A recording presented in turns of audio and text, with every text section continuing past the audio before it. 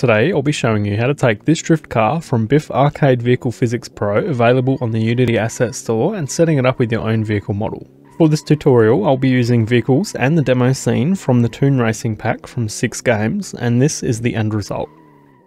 I've imported both the Biffe's Arcade Vehicle Physics Pro and Toon Racing, and the other thing you'll need to import is the Cinemachine pack from the Unity registry. Before we get started making our vehicle in the scene that we want to use, we just set up a camera, and then on that camera we just add a Cinemachine brain.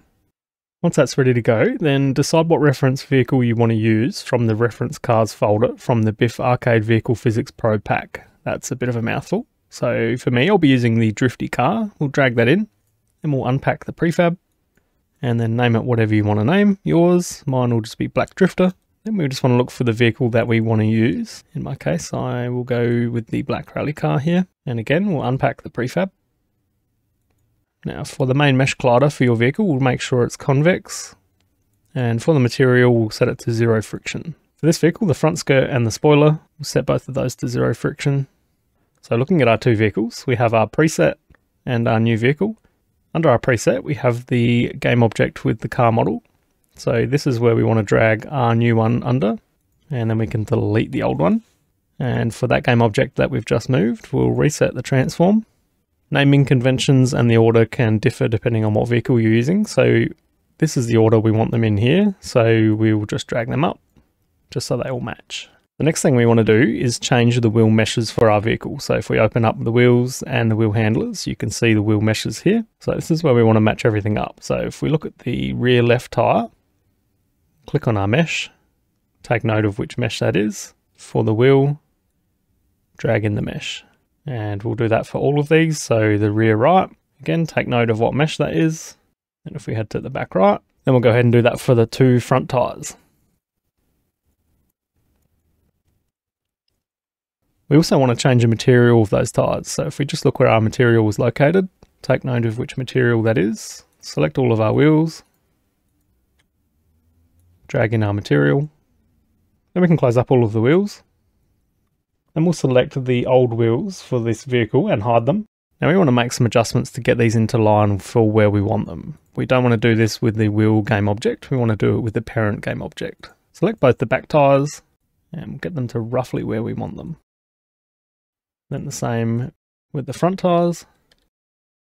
Get them to where we feel is a nice position.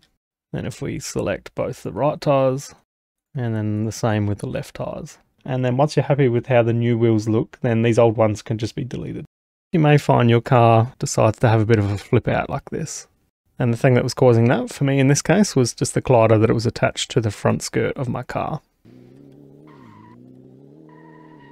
Now we'll just take a look at a few of the things that we can tweak. So as you could see, the skid marks were quite thin for these pretty wide tyres that we have. So the skid mark width here underneath the car controller, if we change that to roughly 0.3, then the skid mark looks a bit more realistic for the size of the tyre. So we'll play around with a few of the settings available to us in the car controller script. We'll do it in play mode just so we can test things out. Obviously any changes we make here won't save, so just make sure if you do anything in play mode that you just copy the component, then once you stop you just paste component values or make these changes outside of play mode. So if we drive around, you notice when we take off, it's pretty smooth for the car. So if we wind this down a little bit, the vertical leaning, you can see now when we take off, you get more of a feel of a real powerful car. Same goes for the sideways lean. If we really crank that up, when we go to turn the corners, you notice you get a lot more tilt from the car. The rest of the stuff's pretty self-explanatory, so if we want a much faster car, that maybe doesn't turn quite as well. Pretty easy to tweak. That wraps up the basic setup of the car controller. Everything we've covered with the drifty vehicle, you can also apply to the other vehicle presets if you're after a less drifty vehicle. Overall, it's a pretty cheap pack and is great for prototyping an arcade racer or even using in a final product. If you do want to purchase these packs that we've used in the video, then the links are in the description below, as well as the link to the Discord if you do want to make any suggestions for future content. Hope you found the video useful, thanks for watching, and I'll be back again soon with another game dev project.